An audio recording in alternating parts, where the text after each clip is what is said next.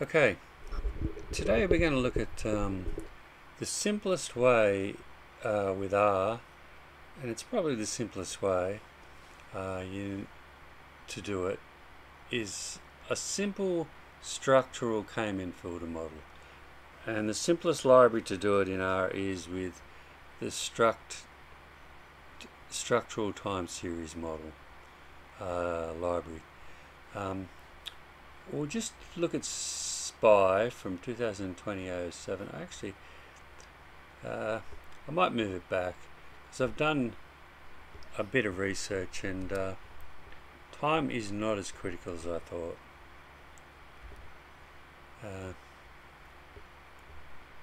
We'll move it back to 2010. Okay, it's pretty big.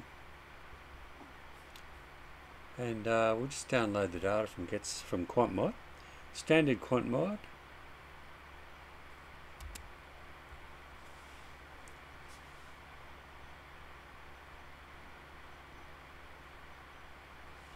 And we'll check the data with the structural command, str command. SPY is an XTS object. Now herein lies the problem. I at first had a bit of trouble because I thought it may want data tables or tables or something. You know, they're data tables in the tidyverse format. It actually wants not time series data from the RMetrics team, nor XTS or zoo objects. It actually wants TS objects, the basic time series library from the basic libraries that come with R.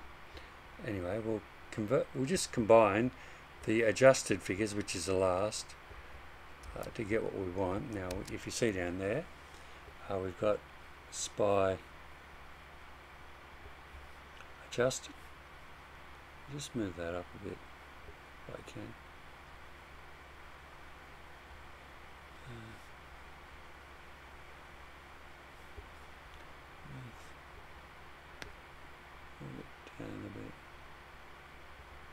Okay, yeah, you can see it clearer there. And then we'll convert with the TS box library to the default time series library. And I've named the variable TSS. TS box is what's described as a library agnostic time series system. It converts amongst all time series, and I found it to be really helpful. It's called TS box. You should check it out. The only problem I've had with it is with Tibble time and Tibble data. It doesn't always work with time series or Tibbles. It doesn't seem to convert those so well, but maybe there's something more I need to learn. But anyway, it works fine for converting this. And here, see, now what the beauty of this library is, nearly all the other R libraries like KFAS and DLM, and there's a number of others, and some have disappeared over the years. You could probably run them on older versions. But this is the simplest method because you don't need to specify the model in the initial fitting of the structure. This fits the model. The others you have to specify the vectors and the parameters up to 12 or 14 before you even fit the model, and then you have to run the model, which is quite difficult. Now we'll just run it and then we'll fit it, we'll see, and you can see it's fitted. The level type means that it's a basic simple smoothing model based on an integrated moving average, a very basic Kalman model. And there's the fit. And now we'll plot it. We'll fit the lines. And we'll put the smoothing over it. And you can see the smoothing is almost identical to the line. That is a result of the fact that there is really very little more information in stock prices, or I would imagine there's over 8,000 on the US exchanges. Not all of them would be this case. There's very little information apart from the prior estimate, which means that the smoothing is almost just the previous estimate, which fits the random walk theory. I believe in rather a drunken random walk theory rather than... I'm not an efficient market man. It's not efficient at all. It is random, that's for sure, because when you have thousands of people collectively acting on information, the concurrence and coalescing of all that creates a lot of chaos, if you see what I mean. And anyway, we'll run through this model, and one I'll look at Kraft Heinz. I think it is KHC. I think it's Kraft Heinz to compare, and that is also pretty closely fit too. And then we'll look at the classic Hursts of the famous Hurst exponent, Nile River data, and you'll see that there is clearly a signal in amongst the data there. Anyway, we'll continue on. Move down. We'll do a forecast using Rob Heineman's forecast package. And as you can see, there's the data, and the forecast is very small there. Let's see if we can enlarge this.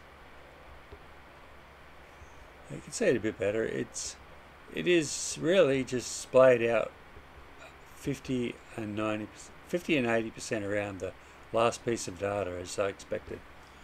It really doesn't depict any trend at all. I only chose 10 time periods, and considering that's from 220 at the end. Okay, now we'll go down. We'll fit an Arima fit, the classic 1-1 model of garch fame.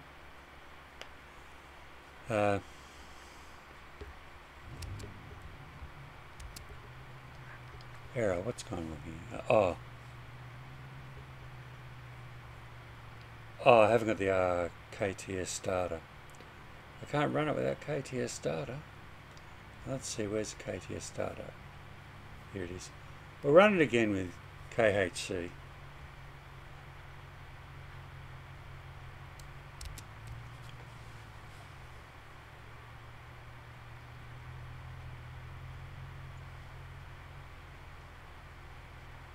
Okay. String, combine, string, plot. Convert it to time series, string, plot, fit structural time series,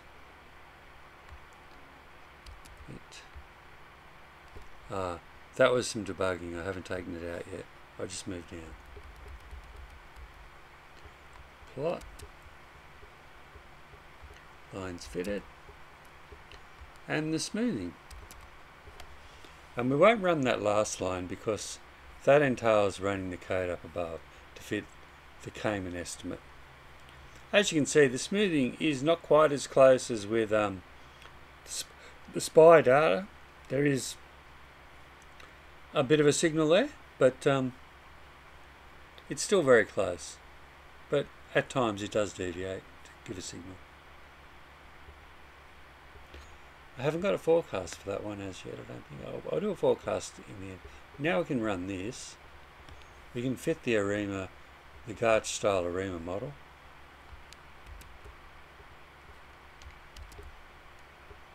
We can predict.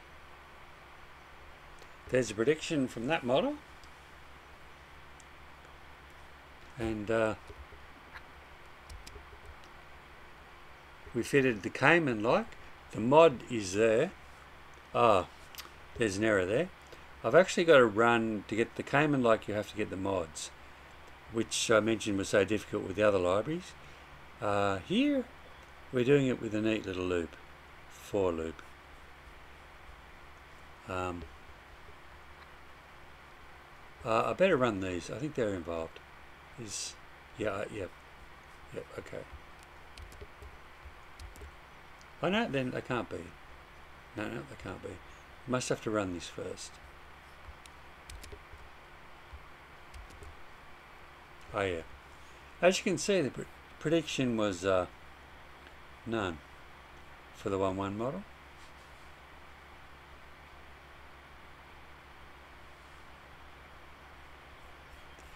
Okay. Now we'll fit it to an Arima model.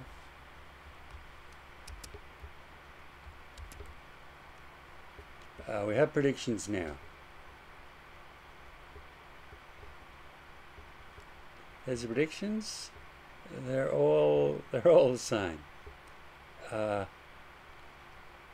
no, the first series was all the same. The second series did have variations. Autoplot.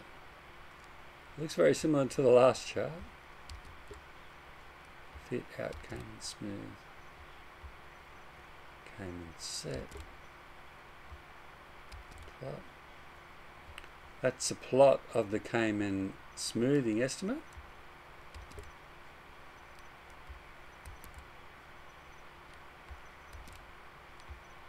There's errors in those. Haven't run it for a few days. Bit dim. I've forgotten what that was. What those were. That was an attempt. That was wrong. These were actually working. That was the forecast. That is wrong. Something. I think it's the syntax. Anyway, we can run it up here or down here below. You can add the, where is it? Oh, wrong one. Down here. Go back up. You can run it here by running this model again. You're running by just running the plot again and adding the new smooth estimate. There's a new smooth estimate.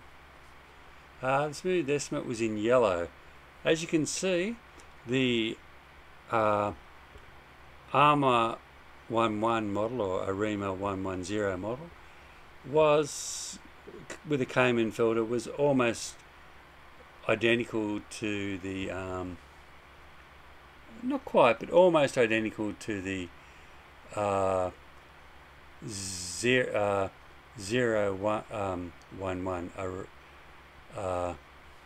structural time series Kalman smoothing model. Slight variation, but they're very close. Not much in it. And let's see if we can plot the forecast. That's the forecast. It's a broader forecast this time. It's different. Between 32 and I think 35. Which is for interest's sake, estimate the auto Arima to see what the actual Arima was rather than the forced Arimas we gave.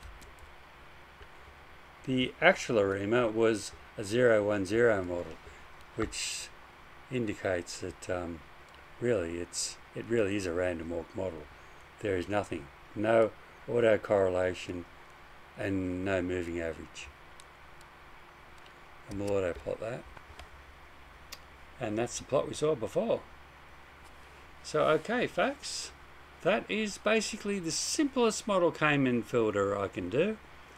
I have other ones to do, KFAS and DLM. I may show later if I feel so.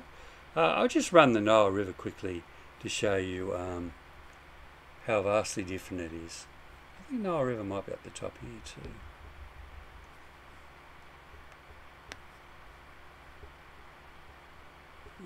Nile, yeah. The Nile one's here too. The Nile River data is a data set that's included in our standard. You can see it's quite a different data set to shares.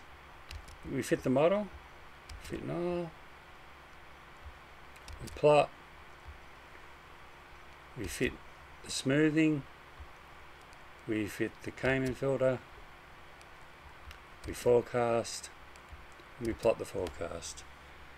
As you can see, there's quite a difference between share prices and the Nile River data. There is a clear signal throughout that data.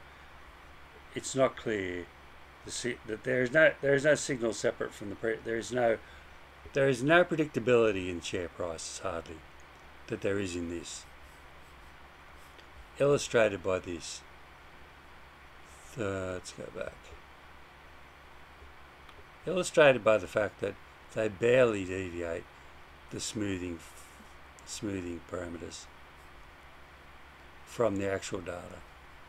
Okay, thanks for that. You could, as is well over 8,000 stocks on the US exchanges, I'm quite sure you could find some that may have Nile River characteristics which are predictable, but as to whether they're still profitable is a moot point. They may be predictable but may not necessarily be profitable. Whereas these are not necessarily predictable, but they are profitable at times, which is a fact because I trade them, both the SPY and this. I don't trade the SPY anymore. I replaced it with IWM, but it is still profitable to trade. Anyway, thanks for that, and I'll sign off, okay?